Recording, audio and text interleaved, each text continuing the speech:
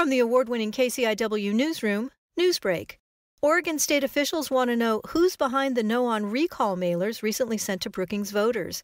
KCIW is told the state's campaign finance office is investigating allegations that the mailers don't follow election law. All political communications, and that includes mailers, must show who was responsible for them. In fact, oftentimes a candidate, him or herself, will approve those ads. But here in Brookings, the No on Recall mailers contain no such disclaimer or any indication as to who paid for them.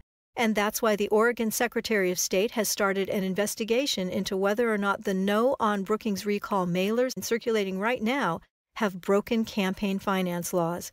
KCIW will continue to follow this story and will bring you updates as they occur. For KCIW News, I'm Lori Gallo Stoddard.